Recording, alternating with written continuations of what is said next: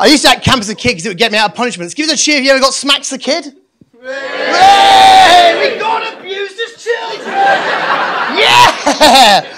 I figured out very quickly the best way to get out of being smacked as a kid. All you had to do, if you wanted to get out of it, pretend you like it. I swear to fuck. My dad would come back after a hard day's work, see me bouncing on the couch. Get here, you fucking Jesus Christ. He'd see me bouncing on the house and say, get here, you little bastard. Grab me, stick me over his knee, move the cattail out the way. Smack. Oh, yeah.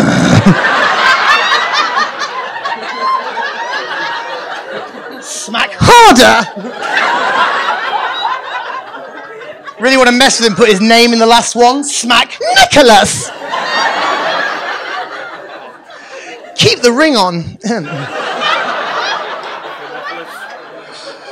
I don't know how to explain where we got to this, but we're all getting smacked. There's a feline sort of theme going on. You'll catch up, I'm sure. People always ask if I wanted to join the military after my dad as well. It's like, no. My dad got to the very top of the entire military. Like, he completed the game. And when I say completed the game, I don't just mean story mode. I mean every bonus feature, every outfit, every side mission. And when I say mission, I don't mean Sunday morning come down, oh my God, I need a Lucasade, but Sainsbury's is like effort. I mean literal missions. If I joined the military, that would be a life living in my dad's shadow, and no kid wants that. I mean, just ask the American musician and film star Will Smith's kids. And at least he can hook his kids up, you know, stick them in a movie, put them in a music video. My dad can't do that with wars. Coming next summer! Syria 2! This time it's Syria.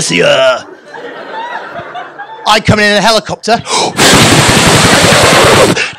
Jazz hands out.